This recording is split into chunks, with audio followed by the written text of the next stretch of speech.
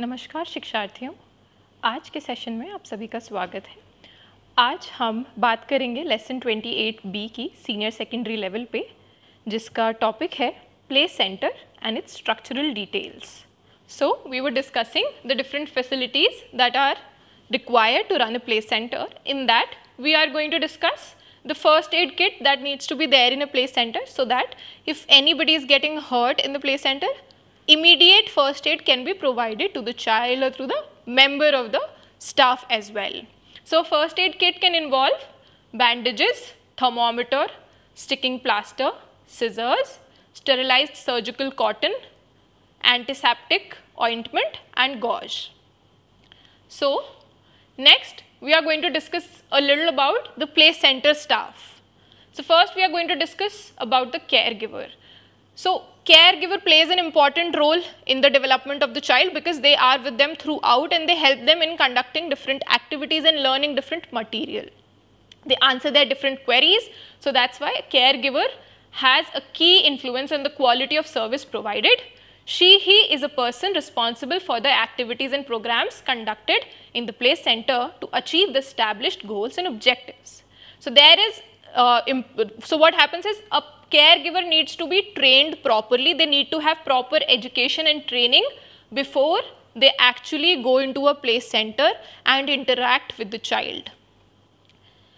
Next, what another staff member in a play center we have is an assistant. So assistant is basically required for the housekeeping services such as cleaning and providing the different play equipment to the child and taking care of the child while they are using toiletry facilities and giving the child water and say food, serving them food. All that is done by the assistant.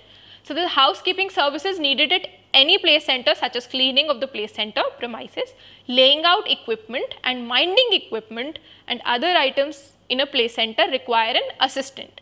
The assistant should love children and be ready to care for them at all times. So this is important. This characteristic, assistant should love children. Why? Because children can be repetitive. So they can ask a question multiple times और वो ये भी पूछ सकते हैं कि आप हमें खाना कब दोगे, चाहे आपने उनको 5 मिनट पहले दिया है, but they're going to ask it again and again. So an assistant needs to be a little patient with the child. They need to be loving towards the child so that they don't get annoyed by the child even when they are asking the same question again and again. So that's why it is an important characteristic of an assistant. The assistant needs to be on duty, helping the children and the teacher to handle the situation effectively. So sometimes what happens is a play center, if not run properly, can go haywire, and that can be very problematic in the sense that child might not learn very effectively, their curiosity is not being fed appropriately. So that's why all the staff members need to be very on their feet basically all the time, so that they are always ready to answer the child, even if it is a query regarding food or sometimes maybe some other knowledge part. So that's why you always need to be ready for the child's queries and answer them so that they don't feel demotivated. Next we have is the cook. As we discussed that there are different meals given in a play center, and for that we need a cook so that the meals can be prepared in an hygienic environment in front of the teacher and the nutrition level of the meal can be assured. So meal preparation requires a cook on the staff list. The cook must have clean habits and observe them in the cooking area. He should be ready to take directions from the teacher to prepare nutritious and tasteful food on time. The cook should know reading and writing. So that's a basic eligibility for a cook. They should know reading and writing. She should have passed at least 8th standard. So there are always certain eligibility criteria for each and every post. So a decorum of any institution can be maintained. Next we have is what are the duties of the caregiver. So there are 5 aspects of this. So we are going to discuss the first aspect. What are the duties of a caregiver to themselves? Here we have mentioned herself. but this can always be himself as well. Here herself is written, but this can be himself as well. It's not mandatory that only a female can be a caregiver. A male person can also be a caregiver if they have gone through proper training and proper education for the particular job role.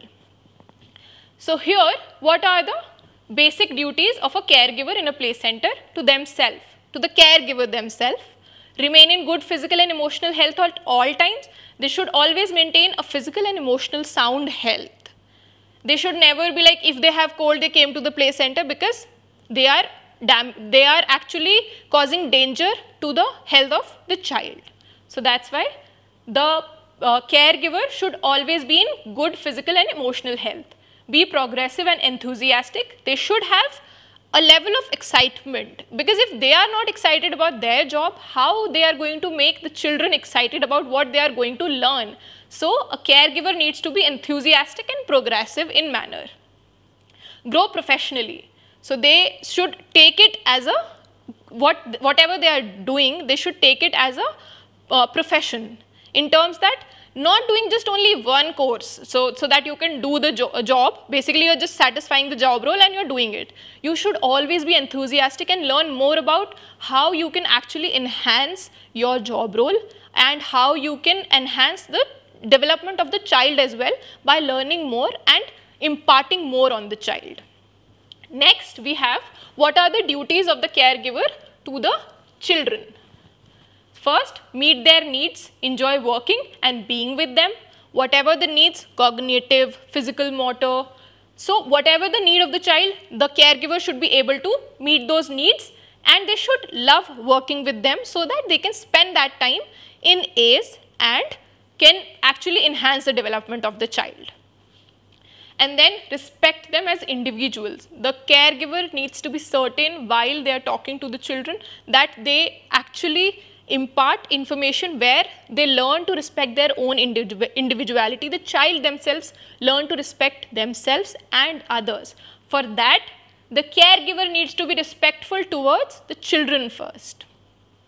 Then build desirable relationship with them and help to build a good self-image. And how that can be done, how we can build a good self-image in a child, by actually providing them, sabse pehle we will be respectful towards them and motivating them throughout whatever activities they are doing. Even if they are failing at an activity, actually providing them help and saying that okay, they can do it, actually motivating them to continue with the activity and getting success. Next, what are the duties of the caregiver to the parents? Provide good counseling and value them and their ideas.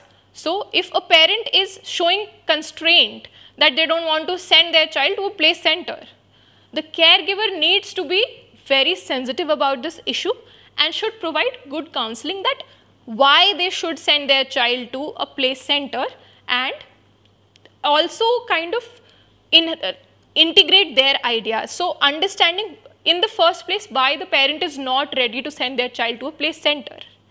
And what can be done is, through conversation, the gap can be bridged, and that can be done through good counseling and valuing the parents' ideas as well.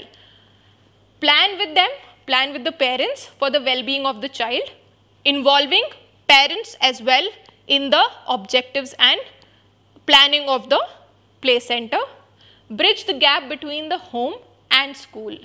So here what the caregiver will do is, they will enhance the development of the child by involving the parents, by actually minimizing the gap between home and school. Because what happens is, parents usually think बच्चे ने जो school में सीख लिया, अब घर पे उसको कुछ सीखने की ज़रूरत नहीं है. But that is not true.